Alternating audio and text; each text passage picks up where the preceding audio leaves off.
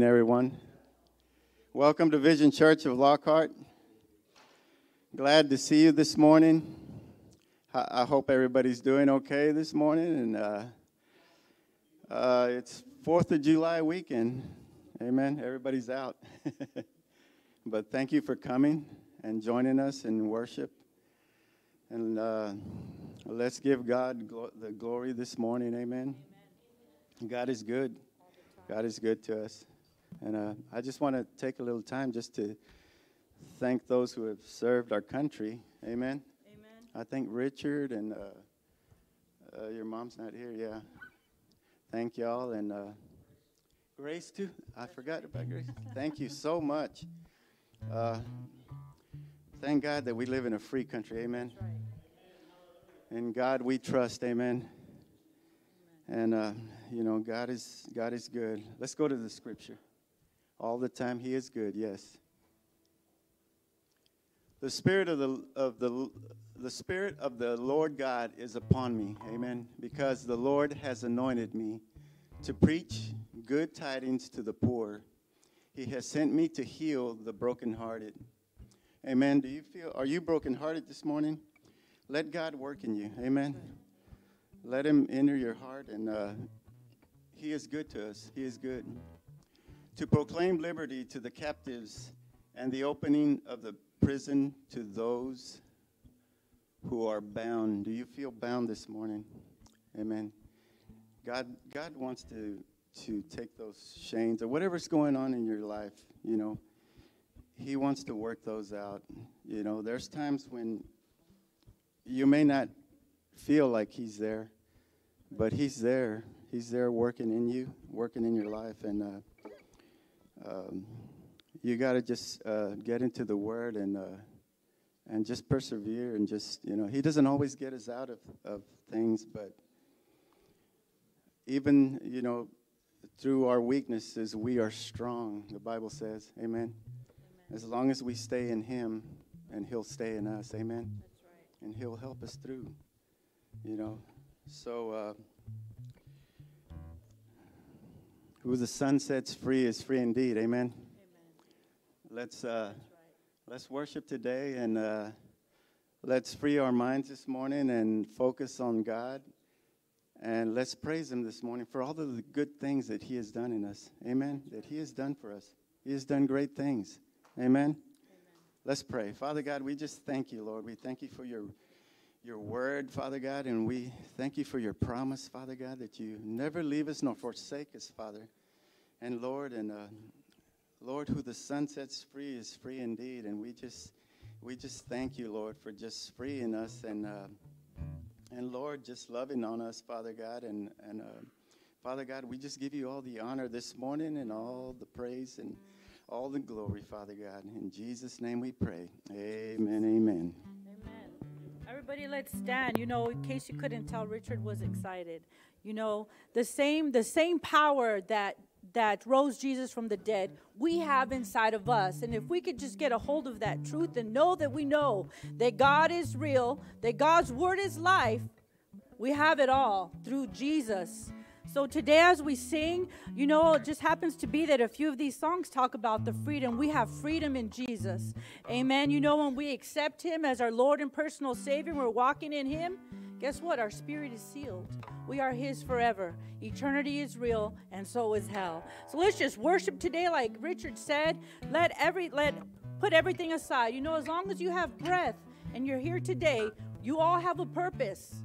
There is no coincidence. Amen. You are here today for such a time as this. And like I always said, this is the closest thing to heaven on earth. Let's just praise him. He is worthy to be praised. Amen.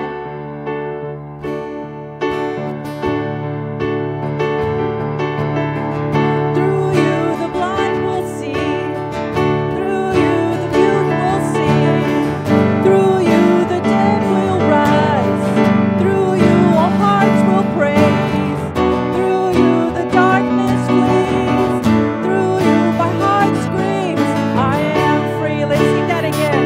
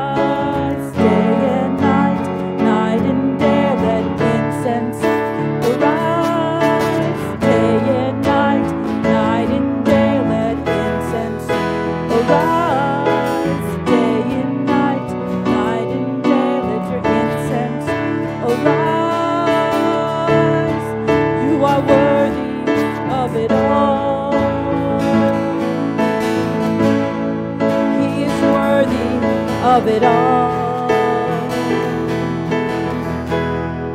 For from you all things, and to you are all things.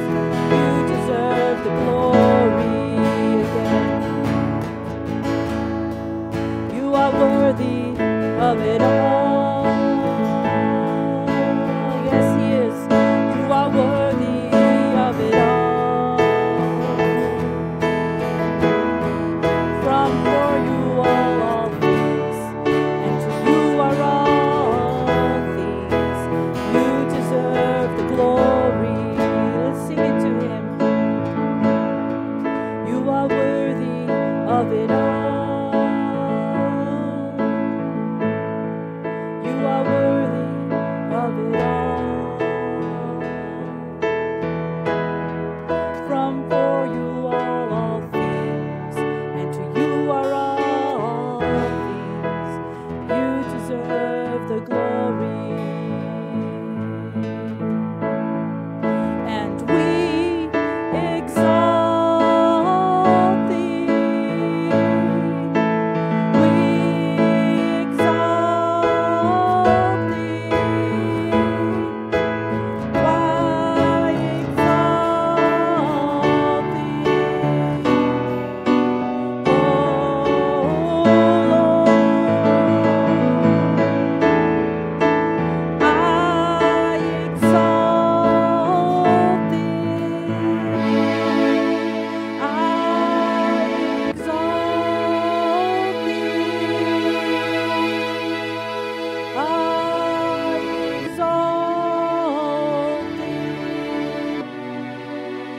Oh Lord, just sing it to Him.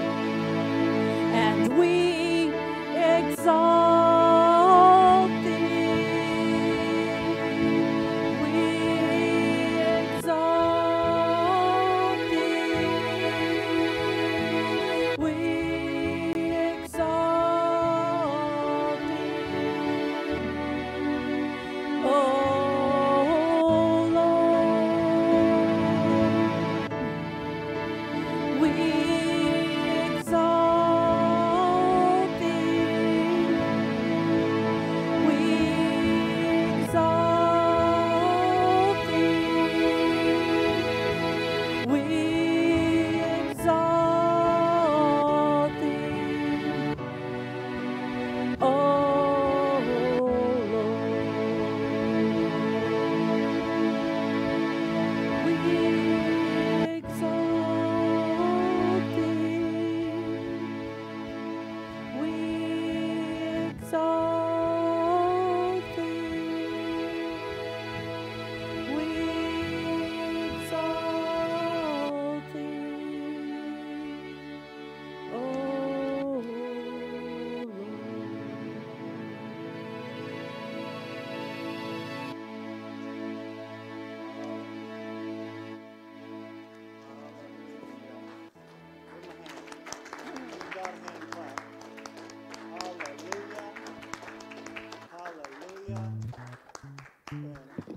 Hallelujah.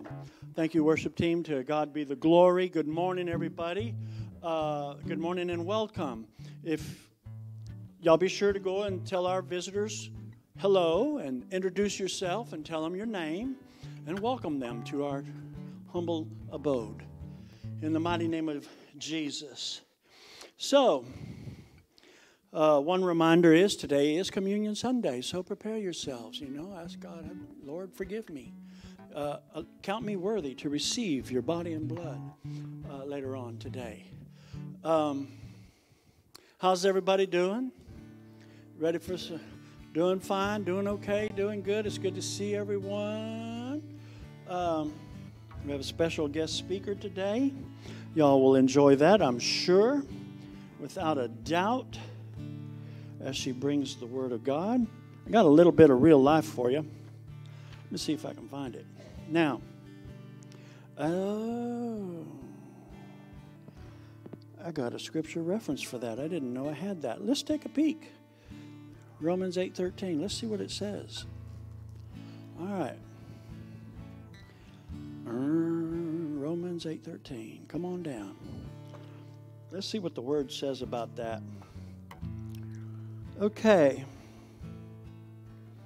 I'm going to read it, and I don't know if it goes along with that script, that real life thing I'm going to tell you, but let's just take a step of faith.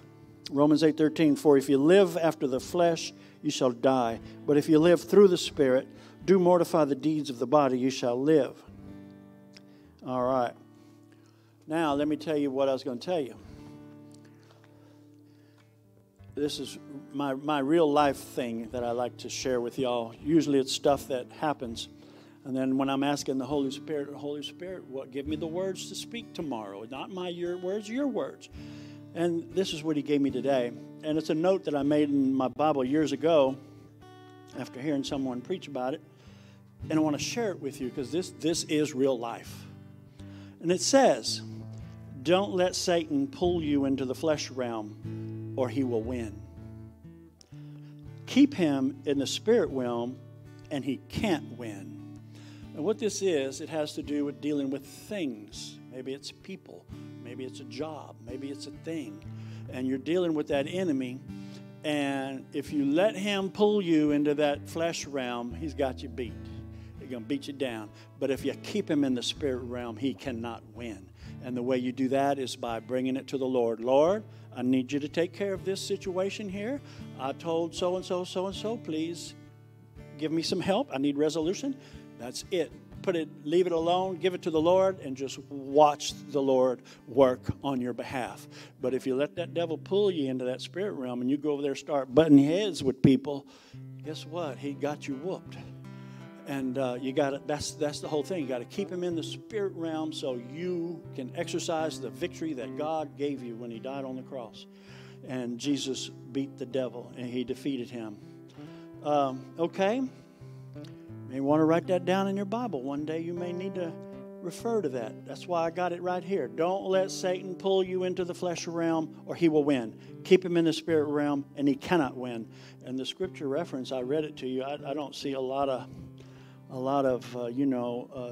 transferable thought or process on that. But hey, that's what it says here. So that's it. It's not always plain black and white, hit you upside the head. Oh, sometimes you just got to take it in faith. And a lot of times the word is given to us through faith, through the Holy Ghost, or through the reading of the word, or through that small, still voice that God speaks to you. So let's move along. This is the time of day that we collect tithe and offering. And as usual, we will refer to Malachi 3, 10, and 11. All right, and here we go. Malachi 3, 10, and 11. Bring ye all the tithes into the storehouse, that there may be meat in my house, and prove me now herewith, saith the Lord of hosts, if I will not open you the windows of heaven, and pour you out a blessing that there shall not be room enough to receive. And I will rebuke the devourer for your sakes, and he shall not destroy the fruits of your ground, neither shall your vine cast her fruit before the time in the field, saith the Lord of hosts.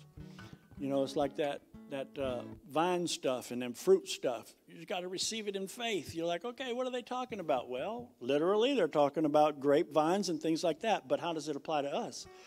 Well, don't know. But it probably has something to do with your money and your job and your prosperity and the food you eat and the provision that God makes for you. You got to receive it in faith and let God show you some of these things. Okay, there you go. Now you have it. Please bring your tithe and offering to the front and put them in the basket if you have some. Let's everybody stand while we bring the offering and just do a little patriotic song about God blessing America. God bless America. Here we go. Hallelujah. Thank you, Jesus. God bless America.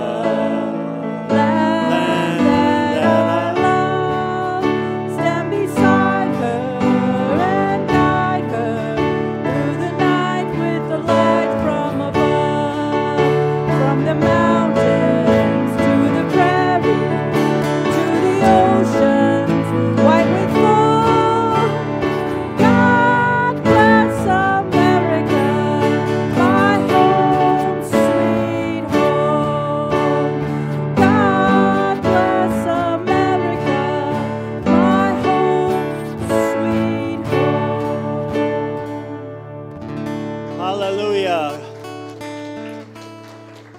FYI, you young folks ought to know that song by heart. Us old folks, or little older folks, we do know it because we were trained that way. You got to be trained. You got to know. This place you're standing is a blessing from God. That's all there is to it. There's no two ways about it. You know, just look at a map sometime. You know, some of them countries like Russia, for instance, it's all snow. Who wants to live in the snow morning, noon, and night? And Eastern Europe's a little bit different, you know, Russia, that portion of it. But, you know, there's places that aren't very appealing. I don't know about you, but I don't want to live in a desert or in the freezing snow. It's too cold. Here we got a little heat, but, you know, we got air conditioning and we can get by with that. Let's move on. Okay, we're going to pray for the offering now and the tithes. In the mighty name of Jesus. Father God, we thank you and we praise you for these tithe and offerings. We offer them up to you. We ask you to bless them and bless the giver in the mighty name of Jesus. Use this money for your will. Let your will be done. In the mighty name of Jesus, we just thank you and praise you, and we give it all to you. Amen and amen. Okay, let's see. Announcements. We're going to do some announcements. All right.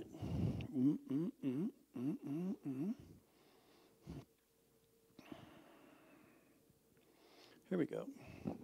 All right, here we go. Okay, announcements. Follow us on Facebook, YouTube, and Instagram. Visit us online at vclockhart.com. Wednesday night Bible study, adult class, 7 p.m. The True Nature of God is the current study. Also, on Wednesday night at 7 o'clock, we have classes for the youth and the children, 7 p.m. Youth Camp, July 9th through the 12th. The theme is This Changes Everything. Where? Camp Sequoia in Hunt, Texas. Hunt, Texas. The cost is $120. If interested in going, please get with Pastor Sandra as soon as possible, as I'm sure that date, July 9th is coming up fast. Okay, Baptism Sunday, July 30th. If you're interested in being baptized, please let the pastors know. We'll also be having a combined service at 10 a.m., so there won't be a 9 and 11, it'll be 10. And we'll have food and fellowship following. Contact Chrisella to let her know what you can bring for the potluck. English service is at 9 o'clock on a normal day, and on a normal Sunday. And Spanish service is at 11 o'clock on a normal Sunday. All right, thus concludes the announcements. Looks like it's time for us to welcome Pastor Sandra as she comes to bring the word. Come on, people.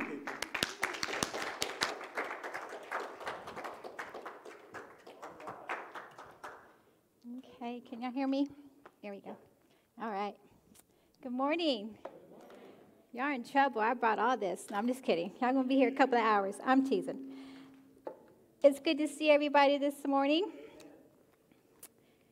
It's good to see everybody this morning. Are y'all awake this morning? I don't know. I don't believe y'all. Are y'all awake this morning? Amen. All right. That sounded a little better. I see some head shaking over there. Well, it's good to see y'all this morning. This is the 4th of July weekend, and it's a time of celebration, correct? As we've been saying, we have our freedoms and just to have the liberty to worship God and to be in the house this morning. And you know what? We don't have to worry about anything, do we? And as I've referred to this many times before, as I've talked about that our freedom we take for granted sometimes, that we don't have to worry about anybody busting in with guns and stuff and taking us down for gathering together in the house of the Lord. And I'm honored and privileged and thank the Lord for that. And so I don't want to take it for granted. And I don't take for granted this time I have with y'all this morning. I thank Pastor Sally for allowing me to be here with you guys and to share what God has put on my heart, which, it goes with communion this morning that we're having. So I hope y'all are blessed this morning. All right, let me open up in prayer and then we'll get started. Thank you, Lord. Father, once again, I'm just grateful to be here with in your house. And I just pray, Father, that the Holy Spirit would move and have his way this morning as we get into your word.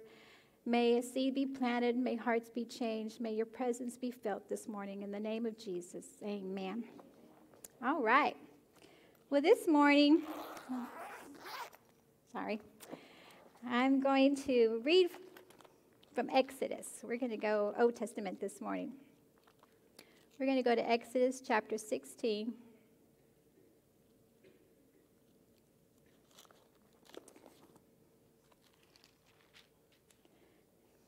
I titled it, What Is It? And y'all will find out why I titled it, What Is It? All right, here we have this morning, we have Moses and the Israelites. Now, they have just gone through the Red Sea, and they have come to a place now where they have journeyed into Elim. Chapter 16, verse 1.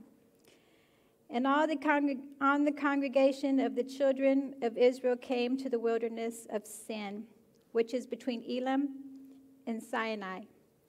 And of the 15th day of the second month, after they had departed from the land of Egypt, then the whole congregation of the children of Israel complained against Moses and Aaron in the wilderness.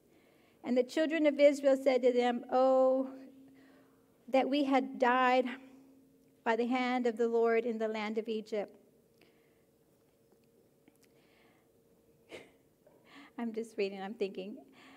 When we sat by the pots and meats, and when we ate bread to the full, for you have brought us out into the wilderness to kill us, this whole assembly, with hunger. All right, you're wondering, why did she start this way? Well, this is the beginning of this chapter. Here we have the Israelites. They have just gone through the Red Sea, like I said. They come to a place now where they're getting hungry.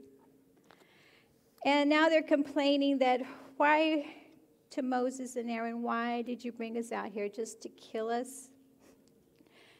Have you felt that way, that why have I done this? Why did I do this? I'm not getting anything out of this. We're just here and we're going to die now.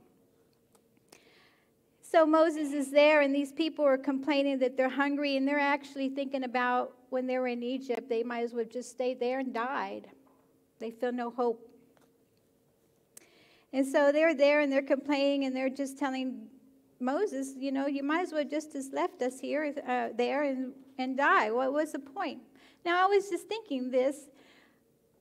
They had just got through going through the Red Sea. They had seen a miracle happen. And yet, their faith and their doubt all of a sudden turned. And before that, the chapter before, they were singing and worshiping and just having a good old time under the Lord because of what he did for them. He delivered them from the hands of the Egyptians. Well, now all the excitement's gone. I don't know, have y'all ever had victory over something in your life before, and you're like, yes, thank you, Lord. That was awesome. I thank you. It was great. I couldn't have done it without you, Lord. And you're doing good, right? You're going months, happy, cloud nine. Everything's looking good. And then all of a sudden something happens and you're like, oh my gosh, that's it. I'm dead. I might as well just die now, right? We can turn on a dime. We go from celebrating, happy, to all of a sudden, doom and gloom. Well, you just have to look outside and turn on the TV or whatever, and we just all of a sudden our spirit, right? Our attitude just gets all gloomy because of what we're seeing out there. It's become like, what is going on? Everybody has lost their mind. Well, here we have Moses, and he's listening to these people, and he thinks, well, all right, I got to take this to the Lord. And, as a good pastor, he brings his people before the Lord. Y'all know y'all have some good pastors, right? Amen. They pray for y'all all the time. I pray for y'all because I'm with them sometimes when we pray for you guys. So, and that's what a pastor does. So Moses is like, all right, I hear you. So he goes to the Lord. And then the Lord comes to Moses and he says, behold, I will rain bread down from heaven, and your people shall go out and gather a certain quota every day, and I will test whether they will walk in my law or not. So God says, all right, I'm going to rain down some stuff for your people. And I'm going to see how well they listen, if they're going to abide by his law. You know, a lot of times the Lord would do things just to see what will we do. Are you going to be grateful? Or are you going to be like, it's about time, Lord. I've been waiting forever. I'm about died here if you wouldn't have come along. No. So they woke up the next day. So then you read down a little further. Then verse 9, it says, then Moses and Aaron said to all the children of Israel at that evening, you shall know that the Lord has brought you out of the land of Egypt, and in the morning you shall see the glory of the Lord, for he hears your complaints against the Lord. And then he goes on to say, but why are you complaining to me? You know, that's just like people sometimes, right? When we're angry about something, we take it out on somebody else. Moses is like, what have me and Aaron got to do with this? You're angry at the Lord, but you're taking it out on us. And I think a lot of times, you know, we do that, right? Why do we do that? We do that because we just vent, or because we feel comfortable with the person, or we just want to blame somebody else, or we just want to, you know, throw people under the bus. It's your fault. It's this. But we never want to show our true colors. Maybe it's something we did or didn't do. But here we go. They came. And let me go back a minute. I want y'all to remember that this is not a group of 20 people. These people that were delivered out of Egypt, I read in some commentary, there were millions of people, okay? This was a bunch of people. Now, these are a bunch of people complaining. I don't know how Moses did it. I really don't. I mean, this guy had a lot of patience. I mean, there are some times you read, and it's almost kind of comical to some degree, because you hear the Lord being angry with the Israelites because they didn't listen, but then you hear Moses praying for them, and then in the reverse, then you hear Moses like, they're your people. You gave them to me, you know. And it's back and forth thing. And I think a lot of times we don't think about how when we are complaining that we put pressure on other people, right? How many of y'all like hanging around people that are negative all the time? Right? They just, they make you want to get up and go. No, they don't. It's enough to make you want to kill them or yourself, because it's like it gets overwhelming, right? So here, poor Moses, he's like, okay, I'm going to go talk to the Lord. And the Lord told him, this is what you do, and I'm going to. So he tells the people that the Lord in the morning, he's going to bring bread down. He says, and Moses says, you shall see when the Lord gives you meat to eat that evening, and in the morning the bread will be full, for he hears your complaints against him. So here we go. We're just saying, you know, Moses is saying, God hears you. He knows what you're complaining about. Move on down to verse 11. And the Lord spoke to Moses, saying, I have heard the complaints of the children of Israel. Speak to them, saying, at twilight you shall eat meat, and in the morning you shall be filled with bread. And you shall know that I am the Lord your God. Okay, so the Lord's, again, he's just telling them, I'm going to provide for them, and they're going to see that I'm their God, and I will provide for them. So he goes on to say, so it was that quail came upon the evening and covered the camp, and in the morning the dew laid around the camp. And when the layers of the dew lifted, there was on the surface of the wilderness a small round substance, as fine as frost on the ground. So when the children of Israel saw it, they said to one another, what is it? For they did not know what it was. Well, that what is it is called manna. He gave them bread and quail and meat. So there was quail all around, And when the dew had lifted, they saw these little round things of manna on the ground. Of course, they had never seen it before, so they were like, what is it? Did you know that that's what manna is? It means, what is it? Manna is, what is it? In their language, what is it? So we're going to have, what is it this morning? No. So they had it. So they were like, well, I don't know what that is, but let's try it. I'm thinking, wow. First of all, if I were to get up in the morning and I saw a bunch of dead bird lying around, no, I'm just kidding. That would be kind of freaky again. But there was the meat that the Lord provided for them. And not only that, but then he provided them something that they were like, what is that? Fell from heaven. So he said, eat it. That's what you're going to get. So it was, so that the children came, they got it. And Moses said to them, this is the bread which the Lord has given you to eat. This is the thing which the Lord has commanded. Let every man gather it according to each one's need. 1 omer for each person according to the number of persons. Let everyone take for those who are in their tent. Okay, so now he's telling them, because the Lord had told them already that they're supposed to get up and gather enough for them to eat. And he specified how much they were supposed to take. So he's telling them now. So they're going to gather this food now, right? And they're going to take it to their homes, like going to the grocery store, right? You go and you get what you need, and you take it to your house, and you feed your family members. So here we go. Again, keep in mind, this is not a group of 30. This is millions of people. And these are Israelites. These are some Egyptians that have came. There are a mixture of people there. Because when they escaped Egypt, some of the people that were not Jewish went with them because they began to follow their beliefs. So there were some there with them as well. So there was a mixture of cultures there, so everybody was going. So the Lord fed everybody. So here they are. So they're getting it, and they got it, and they're like, woo, woo, woo, we got quail. And this, what is it? Whatever it is, this, I'm going to eat it. Looks good. Guess we have it. This is my bread. Bread and chicken. Well, it's like waffles and chicken, I guess, right? Fried chicken and waffles. Has anybody ever had that? I have never had it. Oh, is it good? I don't know. It looks good when I see the commercials. I'm thinking, that looks good. Well, I guess this is their way. Actually, they had honey, too. So can you imagine putting it on, drizzling on top? Oh, I bet it tasted yummy. So anyway, so this is their chicken and waffles. So they gathered. So the children did so. And then you read on to 17. Then the children of Israel so gathered, some more, some less.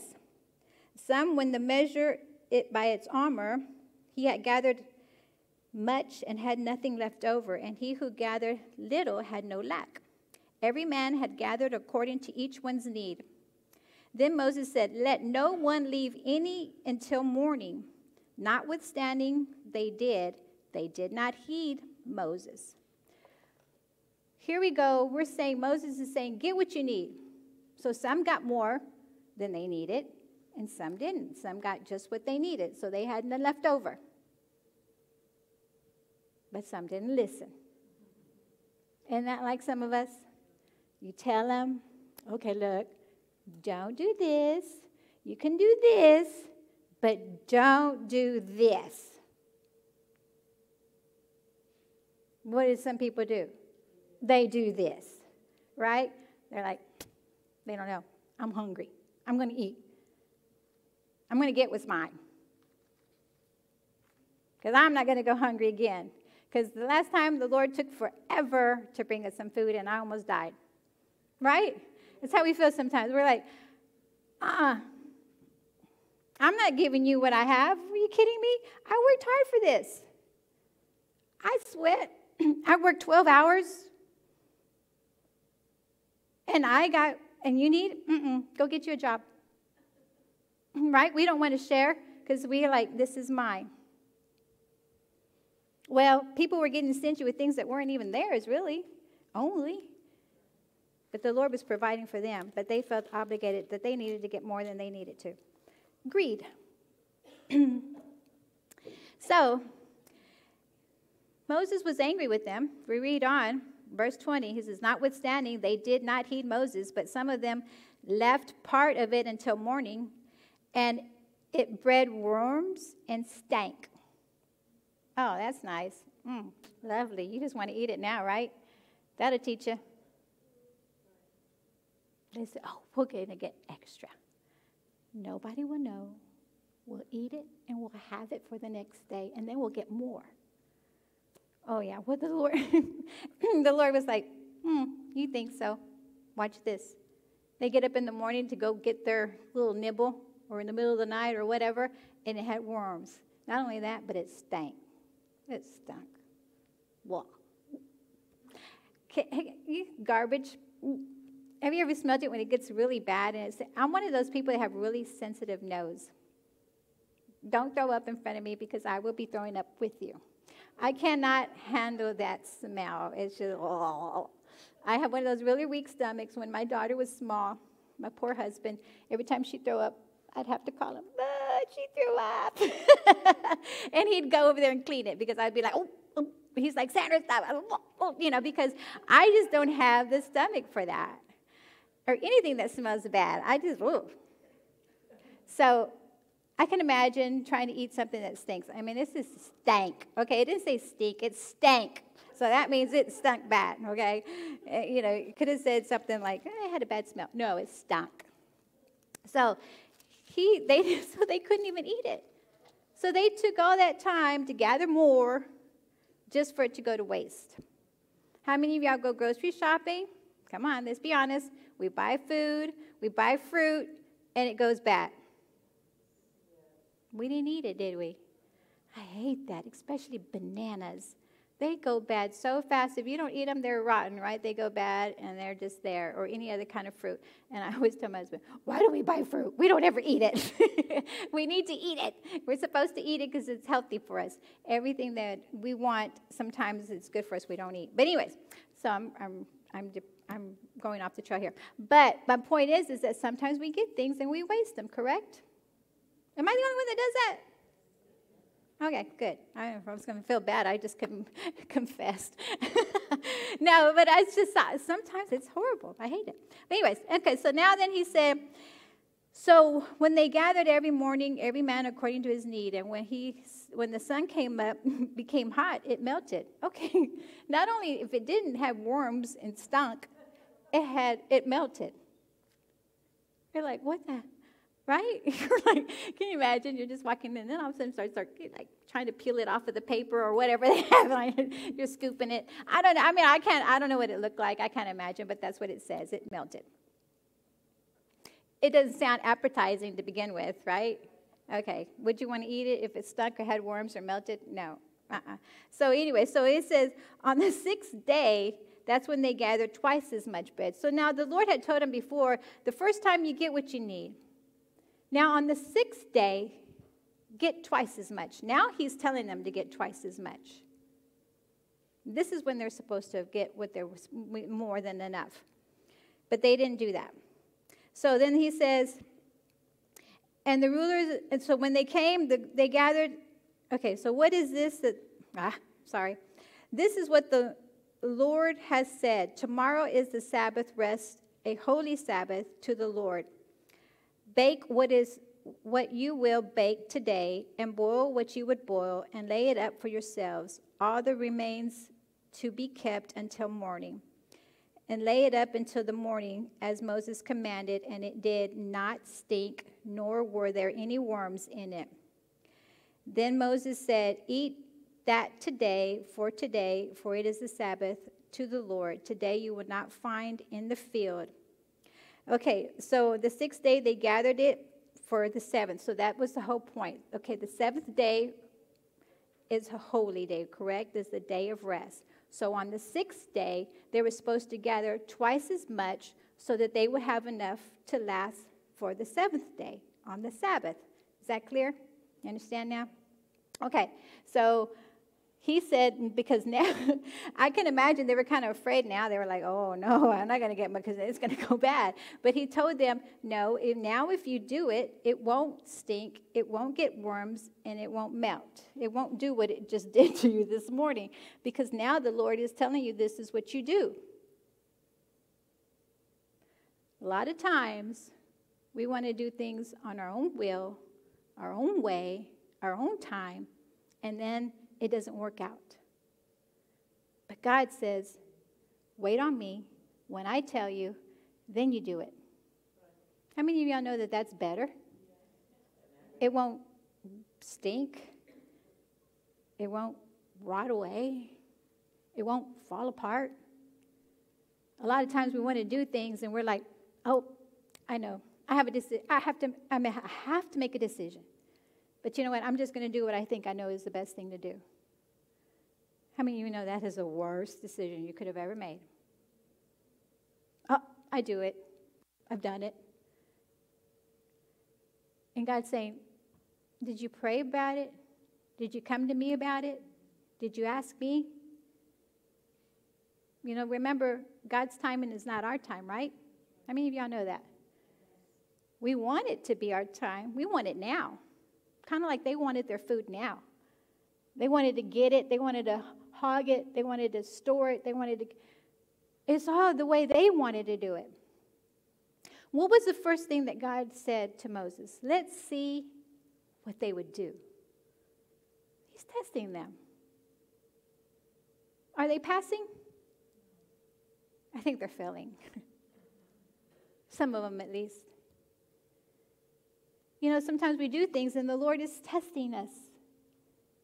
He's saying, well, let's see. What are you going to do? Do we get impatient? Yes. We're like, this must be what God meant, because surely he knows what I need, and I need it now, and I need this much of it. How many of us want responsibilities that we can handle?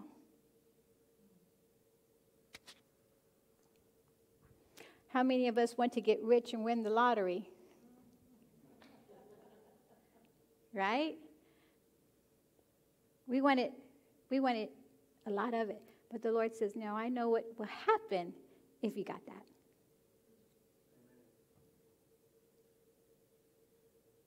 A lot of people think, wow, why doesn't any of this happen to me? Why can't I ever get it? Don't you know the Lord knows? We think, we're like, oh, Lord, if I won the lottery, I would give to the church. They would be the first people that I give to, the Lord. Lord, I promise if I win, I will give you my 10%. Mm-hmm. And then I'll help the poor people. I'll go to the orphanages. Oh, I'll help Miss Smith, who's sick. And not only that, but I know that my mom is in need, or my brother needs this or something, or I know somebody, we're thinking of all the people, right, that is going to make us look so good, and the God's going to say, oh, of course you are. Okay, you know what? You're going to win the lottery next week. Go buy you a ticket. Then you get it, and you're like, woohoo! Vegas, here I come. Go buy a new car, get you a new house.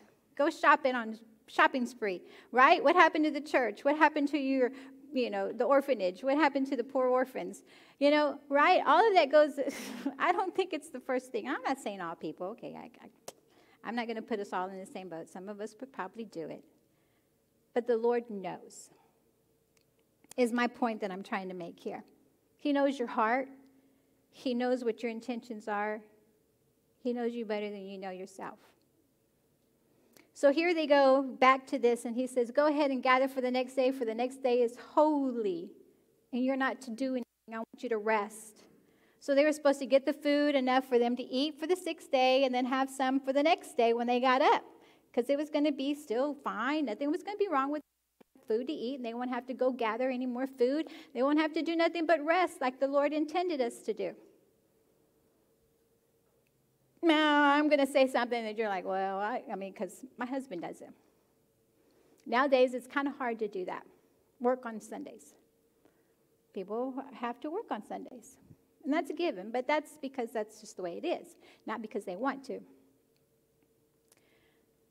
But a lot of times, the Lord asks us to rest in his presence, right? Take a day off. Spend time with him. That's what he wants us to do. No, we are pounding the street. We're like, I need money. I need to get rich. I need to have all this money. I'm just going to do what I got to do. And if I don't do it, it'll not get done. I won't have this. I won't have that. Where's your faith? Where's your trust? So these people obviously weren't trusting the Lord to provide for them again. Some of them. And how do I know that? Because if you read on, go verse 27. It says, now it happened that some of the people went back out on the seventh day to gather, but they found none. Isn't that just like us? Don't do this, but you can do that. Moses told them. What did they do? Probably because they ate it all on the sixth day and didn't have any for the seventh, so they went, let's go back out there and get some more. There was none.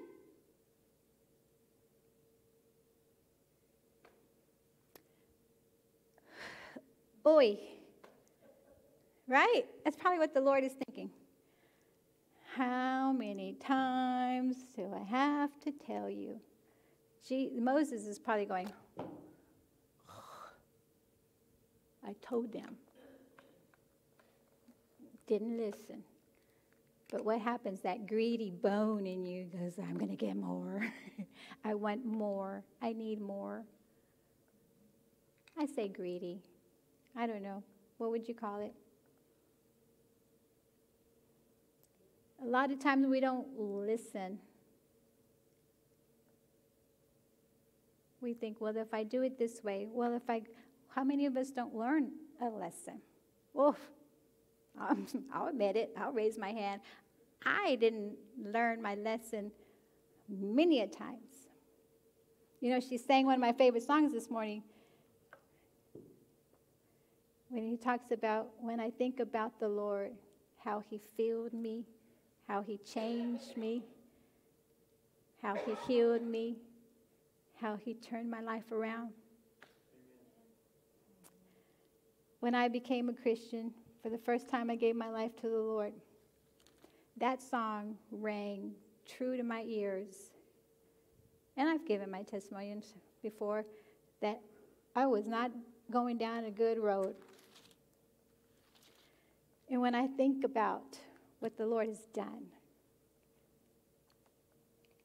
it did make me want to shout. When I do shout, hallelujah, I know what he saved me from.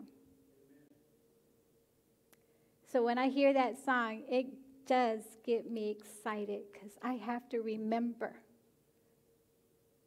Were they remembering what the Lord just did for them? He took them out of Egypt. He set them free. They were in bondage. I was in bondage. They were thinking about, if you read on further down, they still don't learn. How many times, if you read the Old Testament, how many times the Israelites always wanted to revert back to where they came from? Slavery, being in chains. Oh, the good old days. Right? They think it was good because they were provided for with food, a shelter, but were they really free?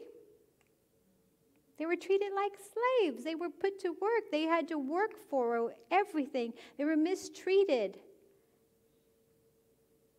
But they want that when they're in need. Oh, I remember when. You know, I think back to when we had, I think it was in Leviticus, or they go down to read, and they start talking about again when they were, oh, you remember when we used to have honey and all that fruit and that water and all that good stuff? You remember when we used to go partying? Remember when we went to that club? Remember when we would drink all night, get crazy? Woo! Remember we had so much fun? We stayed out till midnight. Oh, we stayed out till 3 in the morning, 6 in the morning. You remember? You remember. You remember. Right?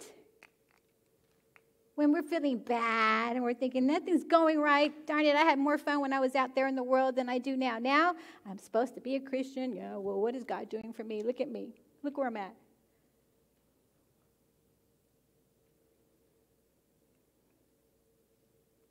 Well, that's what the Israelites. I'm hungry. I'm starving. He just barely gave me enough to eat for 2 days, 3 days, a week, whatever. And it's only been a month since they left Egypt. A couple of months, maybe at the most. And they're whining already, and they're complaining. And they're thinking about when they were slaves, how good it was. I don't know, but when I was first saved, after I got that and the Lord turned my life around, I was on fire for the Lord for a long time. It wasn't until you get later in the years, right? Then you become kind of stagnant. You're like, okay, I've done this, I've done that, I've done this, I've done that. Okay, now I'm just here. Nothing's happening. Guess the Lord don't hear me no more. I don't know. Guess he forgot about me. I don't know. Excitement's gone. It's dead. Right? Or is it just me feels like that sometimes? I'm honest, okay? I'm one thing, when I talk, I'm honest. And when I preach the words, I'm preaching to myself. A lot of times that's basically what I'm doing. That's where I get my message, because I'm like, this is for me. I'm not going to lie. I'm human. I'm not going to pretend like everything is all good all the time. It's not. It's not. But I remember when, though. And that's what gets me back on track. I start thinking, you know what, Lord? I remember, Lord. And I know you're faithful. So it happened. So when they went, there was none there.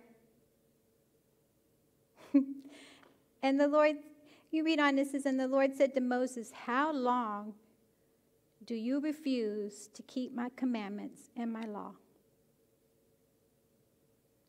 See that the Lord has given you the Sabbath, therefore he gives you on the 6th day bread, and for 2 days let every man remain in his place. Let no man go out of his place on the 7th day. So he tells them again. So he's just reminding them. So I'm like, he's like, how long? How many times is the Lord going to have to do things for you? For you to have that faith to say, he's not going to leave me. He's never going to leave me or forsake me. They went through the Red Sea. He gave them water from a tree that he waved around. He did so many things for them. He rained down manna and quail. Yet they're like, I'm ringing up here. Is that natural? And I'm thinking, these are things that they had done. He had done for them, and yet they still are complaining and worried. And I'm thinking, how many times the Lord says, how many times? But this showed me how much grace the Lord has. This is the Old Testament. You know that the Old Testament, God, if he lost his patience, it wasn't going to, you're zap, you're gone, right? I'm thinking, wow, that just showed the patience of my God and the mercy that he had, that he would just give them quail that was just all over. Abundance. Remember, there were millions of people. Think about how much, just give me a second here. Just think about, okay, there were millions of people. They had to have bread and quail and bread for that day, plus up to the 6th day, and then double again on that 6th day for the 7th day. Millions of people. For them to eat all day and to have plenty of, okay? It wasn't like, okay, you only get one leg, a chicken leg, one per day. A meal. No. They could eat what they wanted to eat as long as they ate it all. That was the only requirement. Just don't have any left over. That's it. If you can eat a 20 bucket piece chicken, then get you a 20 bucket piece chicken for yourself. But just eat it all. Don't leave any, because if you leave it, it's going to stinketh. So think about how much quail that must have been on the floor plus manna. That's what you call abundance. Hello? Did y'all hear what I just said? It's an abundance. That means my Lord gives us in abundance. He didn't say one chicken for you, one chicken for you, one chicken. I say chicken, it's quail. But he didn't say no. He said get what you need. Get what you want. Get what he said, called it an arm or whatever. It was, I don't guess it's, well, I don't know how much that is. But it didn't matter. It was enough for them to have for their household. And a lot of times we think, oh, Lord, we put limits on him. Ugh, this is a kind of a, oh, God, I'm going to pray for this. I know it's asking a little bit too much. But God, if you can do it, that'd be great. Right? I heard one of these, I want to see who it was. I heard one of these pastors mention this guy. I think his name was Louis Ginsburg. And he wanted to know what did manna taste like. And he said that there was a Jewish legend that said that, that the manna would taste like whatever that age appropriate was. Like for babies, he said that it would taste like milk when they had it. Because it was what they desired. It's what they wanted. It's what they needed. For youth, maybe it's good tasting buttery bread. I don't know what youth like to eat. What do you like to put on your bread? Butter and jelly and I don't know. For old men, it was like honey and oil on their, or sweet tastes of oil. And then for the sick, it was like barley. Something healthy that they needed for their bodies. But for the Gentiles that didn't believe, it was bitter.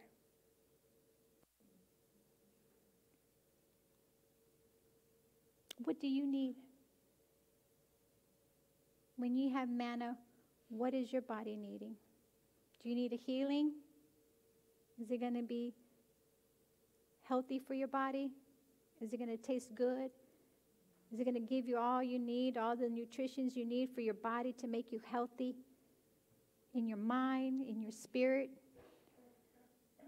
Maybe you need milk for your bones to get strong, to get strength, to strengthen your faith. Maybe you're just a beginner in the Word, and maybe you're still learning. You just want to drink something that's just going to be nutritious, healthy, strengthen your walk. What is it that you need? What are you looking for? What do you want the Lord to provide for you? What is it? You know, the Lord would give it to you. He gives it to you. He knows what you need. He knows what's going to be best for you. Say, Lord, I need a touch. I'm hurting. I've given up. I don't have any hope. I'm confused. Or maybe I need a healing in my body because I've been sick lately and I just can't get through this. I can't get over this. I'm just not feeling good. Or maybe financially, I'm just like, Lord, I need money because I can't make it. You see the cost of living nowadays, it's crazy.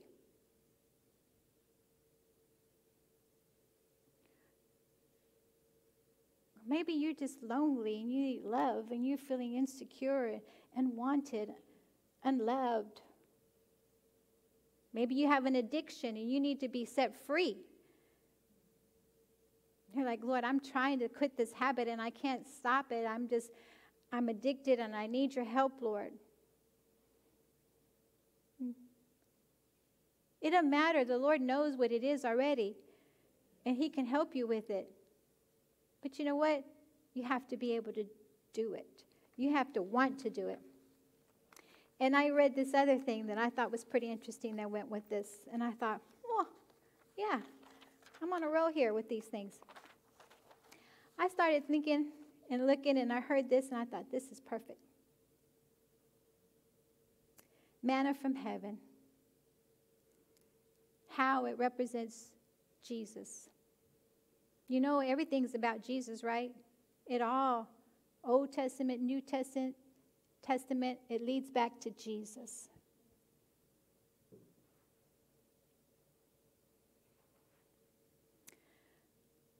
So when manna came from heaven, it was like Jesus came from heaven. These are the similarities. It was supernatural. Jesus is supernatural, right? His birth was supernatural. It wasn't a natural birth. It was small and tiny. Jesus came to us as a baby, small. And it fell at night, so when they woke up in the morning, Jesus came at night. He was born in a manger at night. And it said it is round and had no end. Jesus is the Alpha and the Omega. No end. It was pure and white, just like Jesus. And he makes our sins pure and white. Amen? I thank the Lord for that. And then they named it, what is it? People think that about Jesus. Who is he? Right? What is this Jesus? He is the bread and the life. Amen? He's the unrecognizable for those. And I also said that it was sweet as honey. And I thought, the word is sweet as honey. Our salvation is sweet. How many of you know that when you got saved, that's so sweet, right? When you think about your salvation, how sweet is that to think about what he's saving us from? Again, I refer back to that song, how he saved me, how he turned my life around, how he placed my feet on solid ground. He saved me. What does that mean? He saved me. He saved you from what? Do you even know? I've talked about this too. I said, they don't know. He saved you from the wrath that's to come on this earth for a judgment in hell. You don't have to go through that. I'm excited. He saved me from that. That there is enough for me. I'm like, thank you, Jesus. And it says the dew fell, and the manna fell on dew. It didn't touch the ground. Neither did Jesus. He came into the earth, but he was not of this earth. Wow.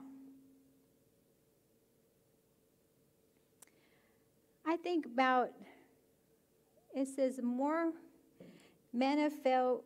Manna was where they were. It fell where they were. They didn't have to go hike a mile, 10 miles down the camp to go get the manna. It was right there. You know Jesus comes right here? When you need it, he's right here.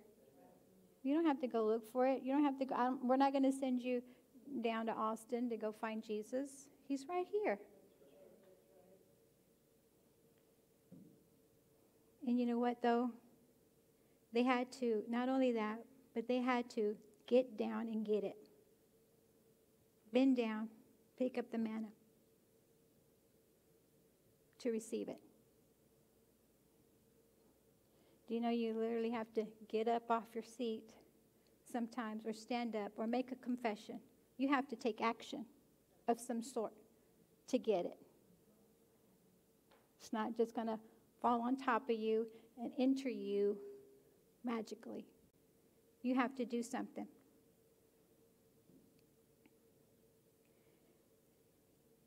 Jesus is here today for you to get it today. It was there present that day for them. Why are you going to wait? When Jesus is freely here for you to get it today, fresh, anointing, woo! If you need your need met today, why are you going to wait? Why are you going to wait to receive Jesus? Oh my gosh. I remember growing up and we would go to those revivals. Now, I grew up in I guess it was kind of a Pentecostal Assemblies of God kind of type thing, that you would get excited and they'd have those revival and people would be running down the aisle and they'd be raising their hands and they would be going. When they would call for the altar, people would come running.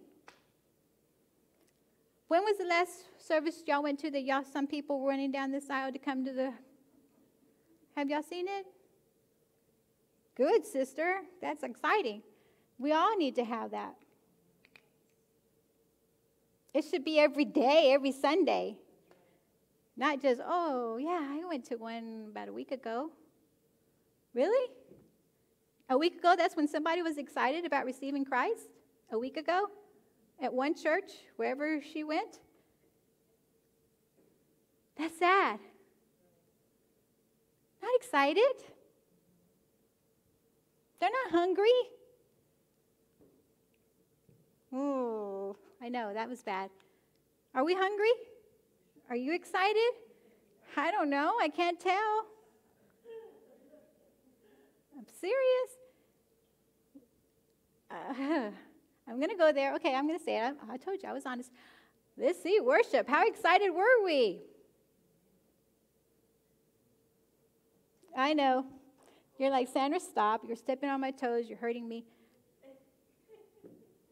Hey, guys. This is what it is.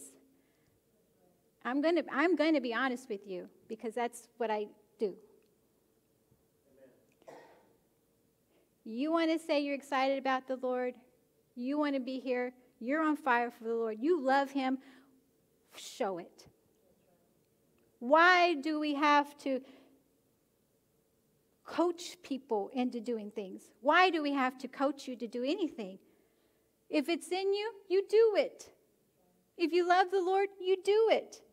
If you need it, you get it. Why is it something that we have to sit there and say, oh, would you please, everybody, please just stand up. Everybody raise your hands. Everybody sing. Everybody come up here. Why?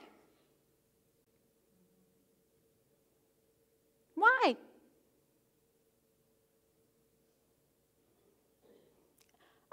I'm not the only one thinking that. I'm sure God's sitting up there going, they love me?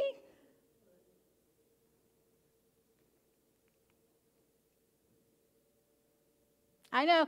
You're like, when's Sally coming back?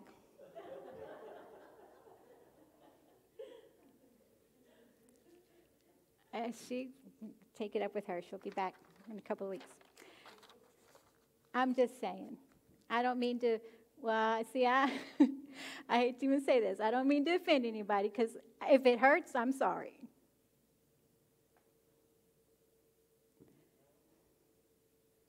That's the problem today. Don't offend people. You offended me. You hurt my feelings. Oh my gosh, pastors are not going to let me talk next Sunday.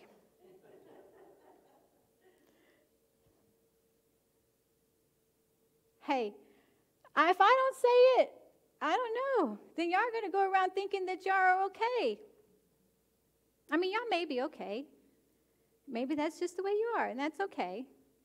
But, gosh, I just wish we could just get excited. I really do. And I know the Lord is thinking the same thing. When are my people going to get excited? Thank you. Yeah. I'm like, we're going to celebrate. We're going to have a day of celebration. I know I'm being a little rough and a little hard. I know that we could be going through something. And I'm not taking it from anybody who's maybe having a hard time, who has maybe gone through something.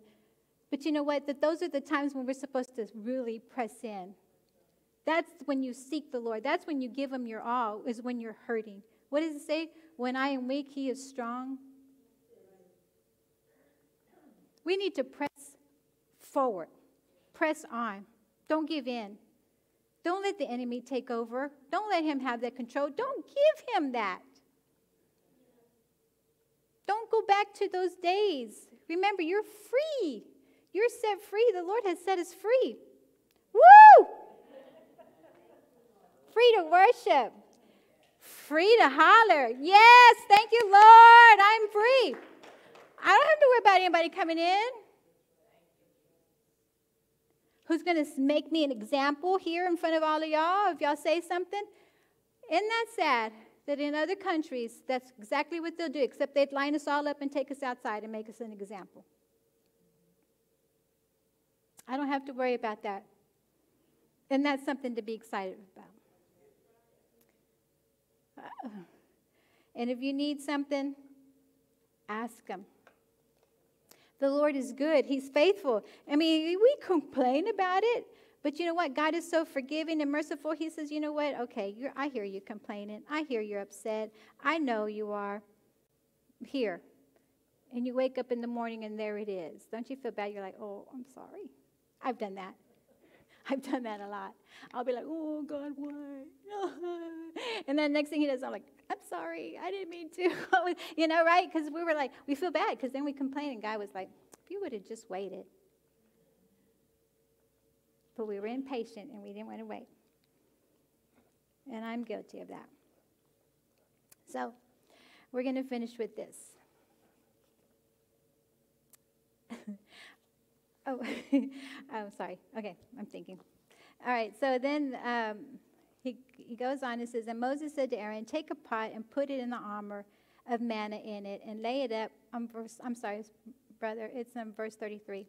And Moses said to Aaron, take a pot and put an armor of manna in it and lay it up before the Lord to be kept before your generations, as the Lord commandeth Moses. So Aaron laid it up before the testimony to be kept. And the children of Israel ate manna for 40 years until they came into the inhabited land. They ate manna until they came to the border of the land of Canaan. Now the omer is 1/10 of an ephah. So they put this stuff in to remember. And now he told him to do this. This was a commandment. He said, if I go back to 32, it says, Moses said, this is the thing which the Lord has commanded.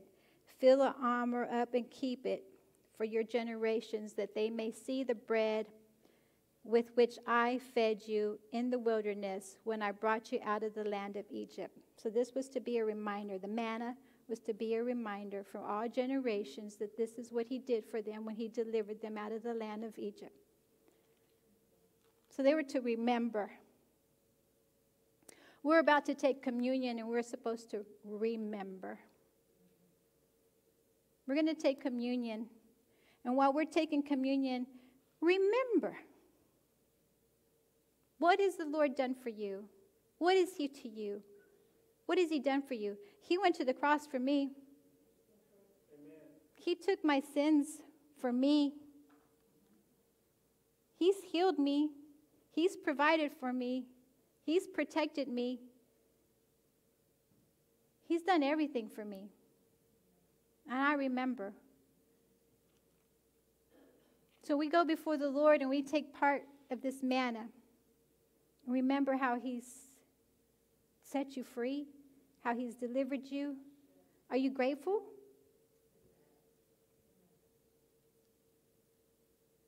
One day the Lord's going to come back.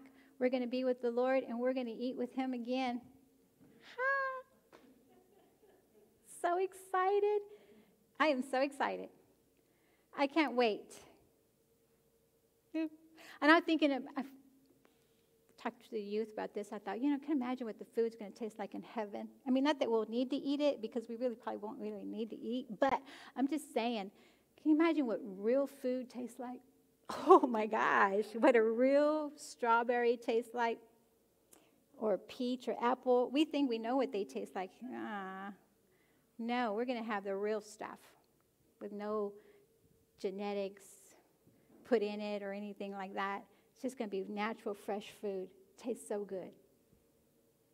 So whatever, when you take this manna, remember, what is it to you?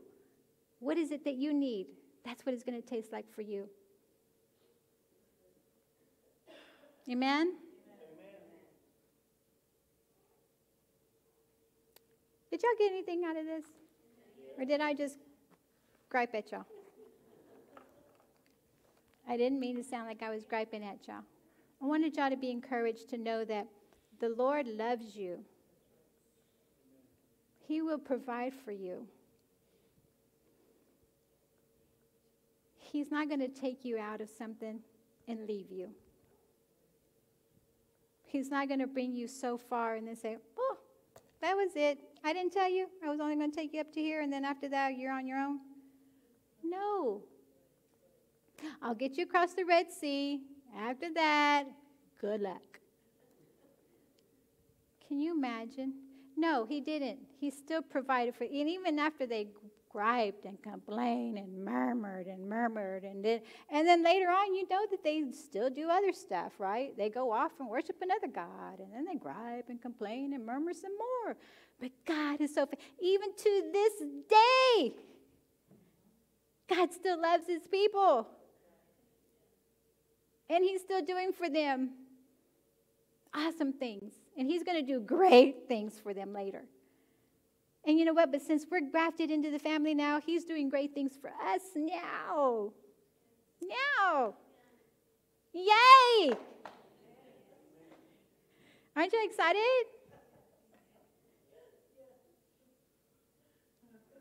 I'm excited. Praise the Lord. Oh, Lord. No, I'm kidding. Y'all get excited. Know that the Lord is good. Amen? All right, so we're going to get ready to take communion. And I want everybody come. I'm going to do this. I'm going to tell you to come on up so we can have the communion passed out.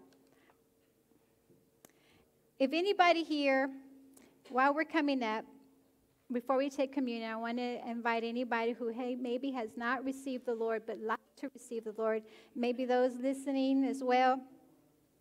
If you have not received the Lord and would like to, once everybody gets settled, we'll have a prayer of invitation to receive Christ into your life. Thank you, brother.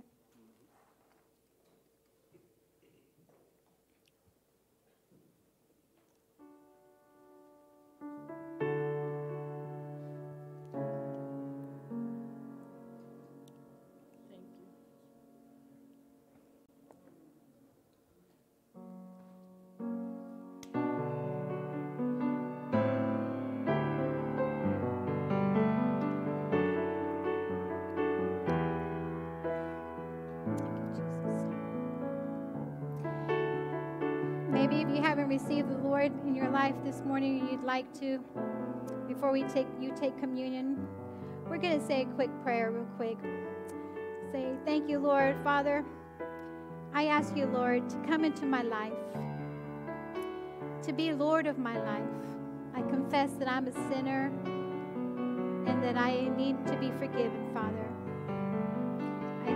I believe that you died and you rose again and you're coming back for me. So, Lord, I ask you that you forgive me of my sins and that you come and live into my life. Lord, I receive you as my Savior.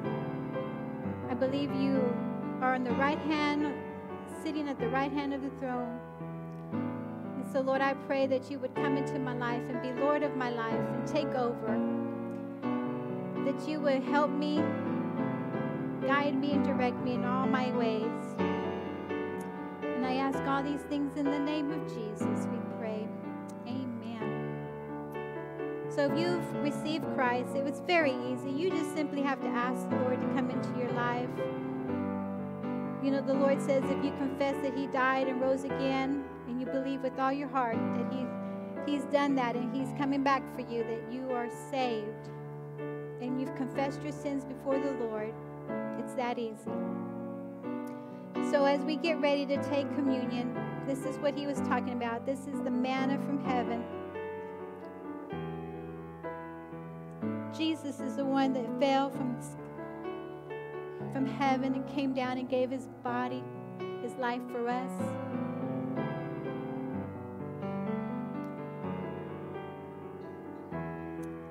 If this is not something to get excited about, I'm glad I didn't wear my false lashes, because I might start crying and they would have fell off, and then it would have been awful. I almost did. But God is so good. And he gave his body for me. This is what I get excited about. That one day I'm going to be sitting with my Lord and Savior. If you need something this morning and we get ready to take this piece of bread, if you need a healing, if you need deliverance, if you need finances, if you need, just some hope, maybe you need an answer, maybe finances, whatever it is, let this be the sweet taste in your mouth, knowing that the Lord is faithful. He's not going to leave you. He's never going to forsake you. He made a promise to us. He brought them out. He'll bring you out. He'll bring you out. If he's done a miracle for you before, he'll do it again. But we don't look to miracles as a way of staying with the Lord. Those are just benefits. The greatest miracle is that he died for us and he came. But the Lord does it because he loves us and he's faithful. So we're going to read from 1 Corinthians. And when he had given thanks, he broke it and said, "This is my body, which is for you. Do this in remembrance of me." Thank you, Lord, for their body. Thank you, Lord, for the body that was broken for me. Thank you, Lord, that you came to the cross, Father, that I may be healed. Lord, that I may be healed physically, emotionally, in any way, Father. I know, Father, you're faithful. And you took those stripes upon your back, Father, for me. And so, Lord, we just thank you for that, and we give you all the glory and all the honor. In the name of Jesus, you may take the bread.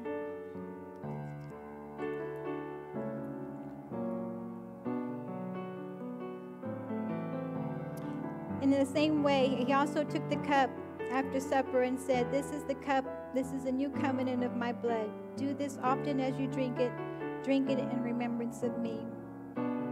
As often as you eat this bread and drink the cup, you proclaim the Lord's death until he comes. Thank you, Lord. Father, we thank you for the blood that was shed for us. Father, for the body and blood that was shed for us for the new covenant, Lord. Father, that you grafted me into your family.